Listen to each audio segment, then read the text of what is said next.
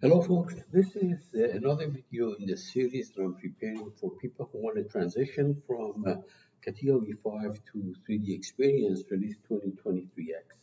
It's another example where I have a law, when I'm going to use a law, which uh, has conditional if statements in it. Some of the previous ones that I've done, some of the other tutorials, the last 4 or 5, they did not have conditional statements, but here I will have one.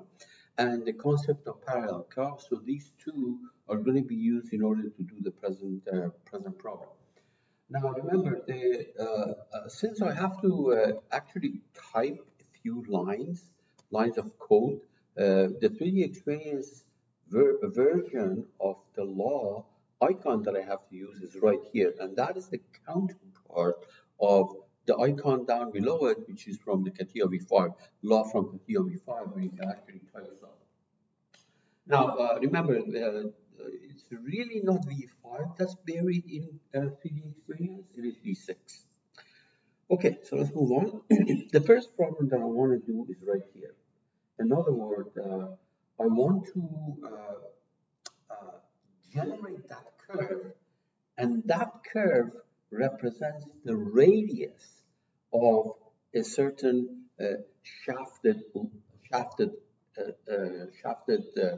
curve in order to generate the surface. So the first thing you realize is that because R is the radius, I just cannot go and type this thing in my law. I have to correct it so that there is 4 inches. I'm using inches as my units, and also 2 inches here. It's only then that this can give you a value which is has units of inch, as long as x is non-dimensional. Okay, that's what I'm saying. X is non-dimensional, and R of x is the radius at the specific point x, which is non-dimensional for the problem. Now here's the situation. We have a line down here, which is 9 inches long, and I want to generate this curve above the line, and then revolve that curve above this. This guarantees that every point on this line, irrespective of what you take, when you plug it in this expression, will give you the correct radius. Now, just be careful that don't go and pick a point x here and say, oh, this x is, for example, 3 inches. What is the radius? The distance from the left-hand point is 3 inches. What is the radius? You cannot put 3 inches for x in here because the units don't match. So when you have the location, for example, 3 inches, then you non-dimensionalize it. You take the 3 inches, you divide it by 9, and that will give you 3 over 9, 1/3. That has no dimension. So this is how you actually interpret the meaning of this R of x. Okay. Now this video has some similarities. In fact, there's some additional material here in this RAN 3D blog, and you may want to look at it, particularly if you're interested in the DLV5 version of this video. Okay, I'll come back later and do this problem where it's the same setup, where the radius changes depending on what location you pick. So this is the conditional if statement that I was talking about.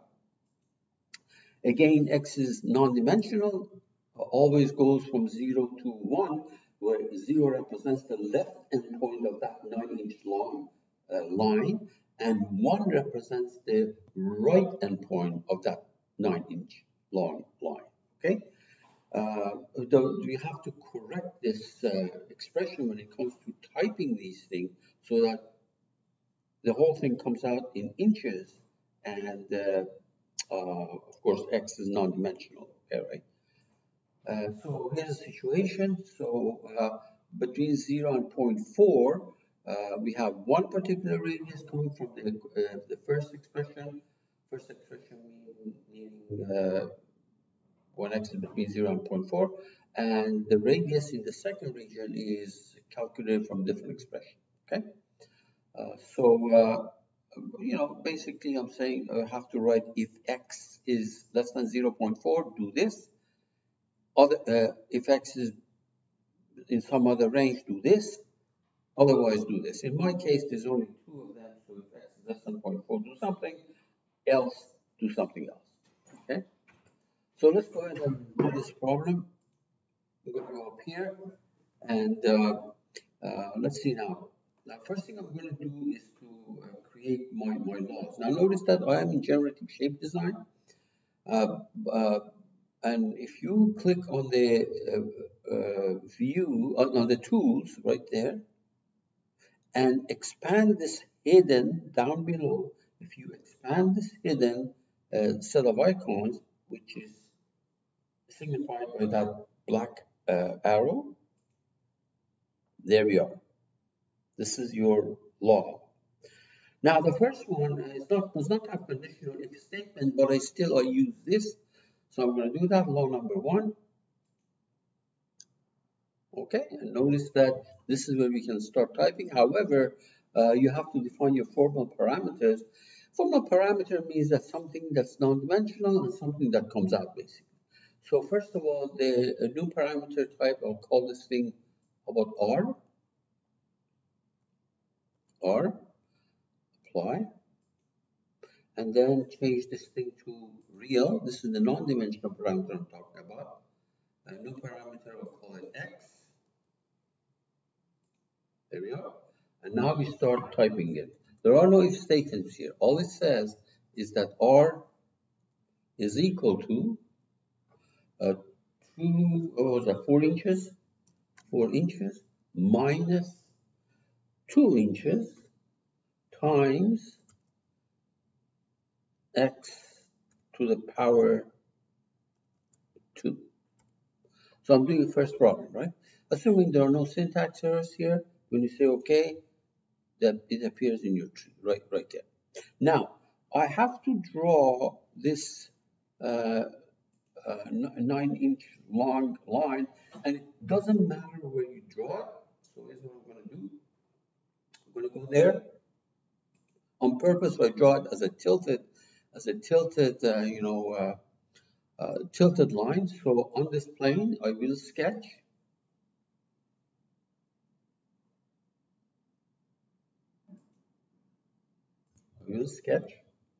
This is on purpose. I'm doing it as a tilted line because it doesn't matter. There. And I'm going to make that dimension 9 inches.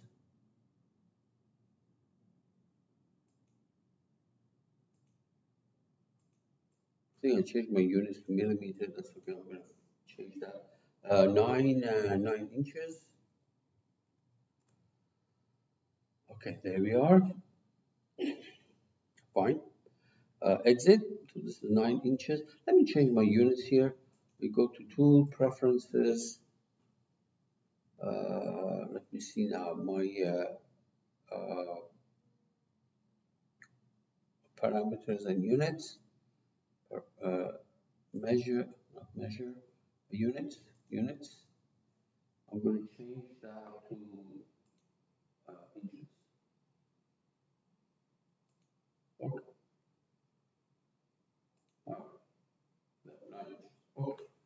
So now I'm going to exit.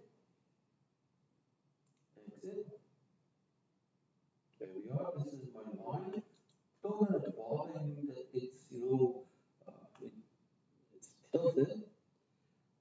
Okay, so what I need to do is the concept of parallel curve, and to do that, let's go to transform. Obviously not transform. Under wireframe, right there's a parallel curve. You click on it,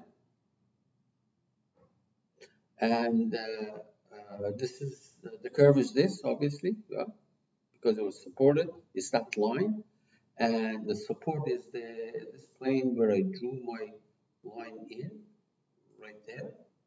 Okay, and I'm using a law. Here's the icon for the law, right there. You click on it. It's not constant linear rest time. It's called advanced. There's nothing advanced about it. All that means is that I wrote the formula. So I'm going to select it from the tree. There we are. This is the formula that I have here for you. Okay, good. So we say okay, and another okay, and there you are. There you are. This is the radius. At every point, it has the proper information about the radius. If you look at this thing from a different angle, you can actually see. So let's look at it from the front. Where is that? From the front. There. Oops, maybe slide. How about the right? Okay. What you see here is exactly this, except that on purpose I drew it tilted. Okay, now we're going to go and create a revolved surface. So we go here, instead of extrude, I'm going to say revolve, and I'm going to select the profile is here.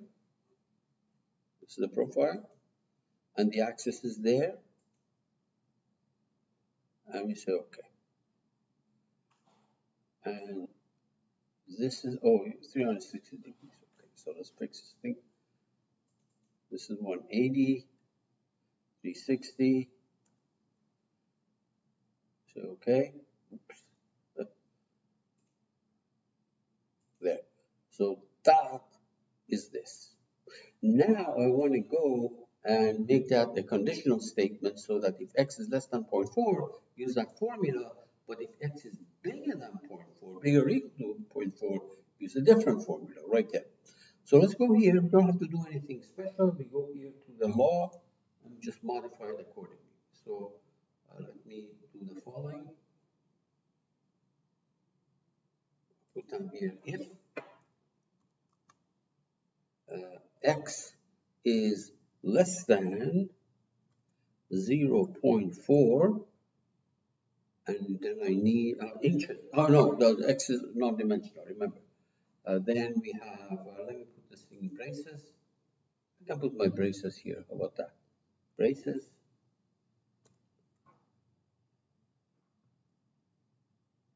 Just so you can see it better. Put some some space here. Close the braces. Right there. Else,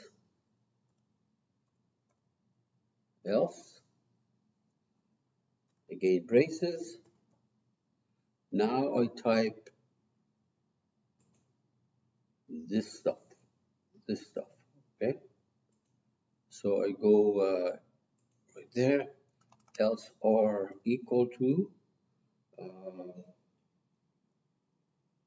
3.68 inches minus 2 inches times parentheses x minus 0.4 to the power 2. Hopefully there's no syntax error here. Let's double check this thing one more time. I'm typing this stuff. Yeah. And I think, yeah, everything looks good. And then we say, okay. There we are. You see that? Notice that what it's doing is that if x is less than 0.4, certain radius, the radius is calculated from that first expression, and then if x is bigger than 0.4, is calculated from that. The reason I put 36.8 here is that I wanted these to be continuous, but you can change this. It's just that, for example, I can do let's try something. Let's go ahead and do a 4 here. In the law, let's go make this thing 4. That continuity is lost. So let's see. 4 inches. I mean, if you put something unreasonable here, there may be issues with the generation of the surface. But yeah, like here, you can't do that. Okay. But that's okay. You get the picture. So let me go back here. Let me change this thing. As I said, you can't just put anything you want. 3.68. Okay. Or, for example, you can go here and say, oh, if it's bigger than that, keep it at 3.6 inches. Just get rid of this. There, you can see that if you look at the view from the right, over here is it's got a varying radius. From this point on, it's got a constant radius of rotation of revolving. All right. Good.